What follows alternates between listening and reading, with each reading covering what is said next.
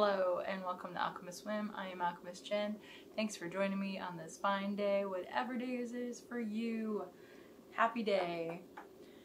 Today's whim of the day is to work a little bit more on knitting my shawlette and scarflet.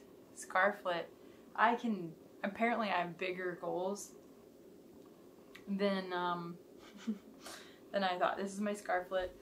Still making good progress. Look how much longer it was than yesterday. And I even did a tutorial. So I will be posting it on YouTube as well. So my first tutorial, I did this little awesome opening there for it. Showed how I do the awesome stitches there. So I did a thing. I just wanted to share. It's exciting.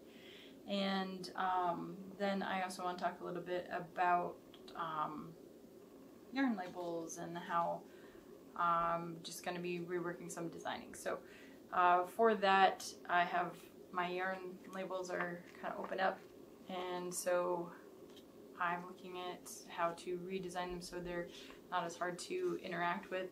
So I am going to be changing the paper. So instead of doing this colorful goodness, I'm going to go with more of a parchmenty kind of look. My thoughts behind that are it doesn't matter which thing it's with, no matter what color it is, I can have that versatility and that consistency. And then I can also add color to it pretty easily. So if I wanted to add a colorful sticker that has the yarn information, I can. If I wanted to put a hand stamped awesomeness on there, I can. Like if I want to do my logo that way. So I'm still playing around with how I want to design it, but I'm working in that direction. I got a bunch of paper, so I'm gonna play with that a little bit in my next rendition of tags that are going on the yarn that I'm doing right now. So for that, at least I think I'm gonna start making it a portion of what this is. I'm looking at how readable it is, but I also still really like that when I put it on a skein, the skein's the main thing, and you don't see I'm just drawn between, making a band, or, doing, let's see, I've got a scanning something here. So being able to do more of a band style versus a tag style. So which is what I've done. So it's more about the skein and less about the other information. So I'm trying to decide how I want to do that. So which is visually more prevalent. So I mean, I could easily do bands too. So just thinking through how I want to do it. So I might play with that. Show you some options that I've come up with. Hopefully tomorrow I'll be doing some. If I don't do it for the video, I'll do it after, because I've got to work on getting some yarn and some bandanas labeled. So yay! So that's kind of what I'm working on there. Just taking feedback and then making adjustments, seeing people interact with tags. Says maybe I should look at something else, and that's totally cool. Flexing and making a different plan. So I'm working on this scarflet. I want to call it a shawlette tonight, is beyond me.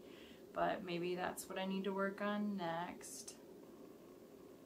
Something cute and flowy that's a shawl-like thing. Why not? Why not? I kind of already have one in play, and maybe I should use it as momentum to actually finish that pattern. So I've got yarn from 2 other dyers that I've had for a year now. And then I had intentions of doing a shawl. Maybe that's exactly what it is.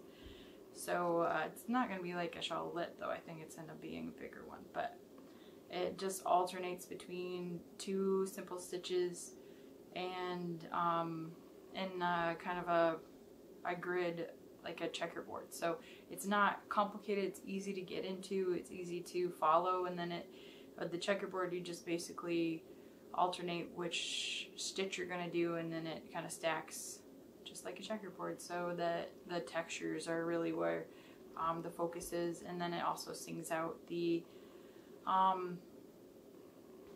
colors of the yarn a little bit more. So that may be my motivation to actually finish that project, and I think it'll be a good shawl pattern for any type of yarn as well. So I've chosen for this one, I'm using fingering weight that I'm working on for this other one, just I wanted something that I could use in the kind of the warmer months. Sometimes you just want something still to wrap around yourself.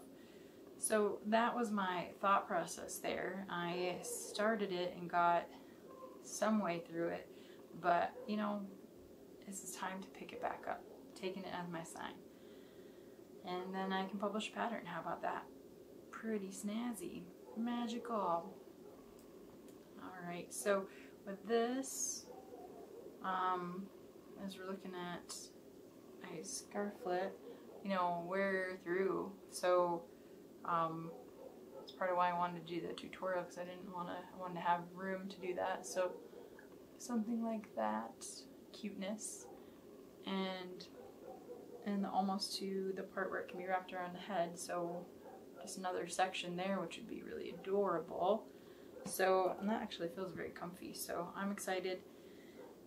And so probably at least another section, and that's just kind of a cute little thing. I'm not even sure what it looks like because I'm not seeing me. You're seeing me. I'll watch it in the recap. But having another section of it gives a little bit more depth. I know everyone's got different things that they like around their neck. I'm not a person that likes things on my neck. So I would have more distance. So, but if you're one that likes something tight and is good with it, then this would probably be the right distance to go. So again, this is totally modifiable. It can be done down to how many rows you actually have between the different things. If you want to go for a certain, you know, feel, if you want to adjust it, you know, I like having a modifiable and pattern, and then encouraging people to do so, because it, you know, gives it A, ownership, and then B, it also, you know, it makes it a unique item. No one else is going to have the same thing, you know, between what yarn you chose, how you knit in general. I mean, and then saying, hey, no, I've gone and modified it. So I encourage it highly to modify patterns and to play and to make it your own. I think that's a very, very fun and healthy thing to do. I also realized that some people also just really like to follow patterns and find, you know, grounding and comfort in that too. So whatever is your thing, do your thing. I encourage it. If it's not knitting, then you can do that too. Oh man, it's just, it can be anything. So as I'm working on this, I'm thinking that this is going to go hang out at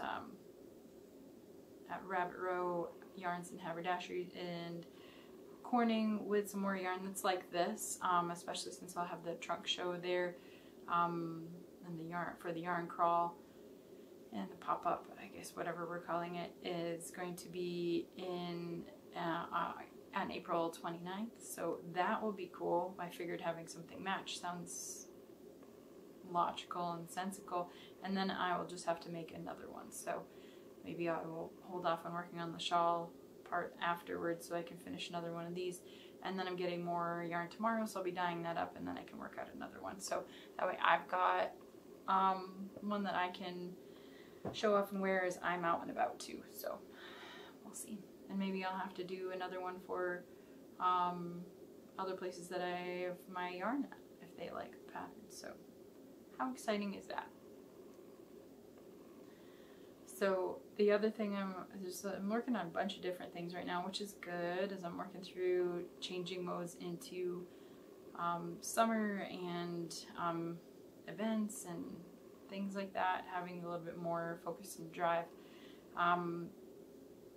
I'm looking at, I totally lost my train of thought. I guess I'm a little tired, but what am I looking at? I totally lost it. Oh, that's amazing. I guess, you know, I'm starting to work through just relaxing for the evening, and it is catching up with me, and I'm okay with it, running with it. I've had a very busy day, but just looking at what I need to do, I think, for when and how I want to show up for the different events. I mean, every event is a little different. I'll tweak my display in some different ways, running into the point of having outdoor shows, and so being set up for those and any eventuality that comes with that. You know, it's exciting, and I'm very much a planner, so also having something to plan for, I think, helps my my focus, I think, a little bit. Having deadlines and having things that are coming up help me out a little bit. So that's how my brain works, I guess. So I just wanted to share, just as I'm going into, you know, switching modes a little bit, being more focused and having deadlines that I'm working towards. And then I think I'll end up with a little bit more focused variety in what I'm doing. So this week is very heavy dyeing week. So I've got a lot of yarn to dye. So getting 40 skeins tomorrow. I have 6 that I have prepared here that need to do the stripes, and so that will have a different type of dyeing than doing pan dyeing. So I'm thinking that I'll be able to split up the dyeing each night after I work my other job, so I can do a pan, do another pan, you know, do a pair of pans, do a pair of pans, and then be able to knock it out. So that's kind of my goal. So tonight I'll do the prep for the stuff that I already have, and then tomorrow when I get the new yarn, I'll do the prep for the stuff that I'm going to do the next night, and just kind of keep stacking every night so I'm ready to keep adding on yarn.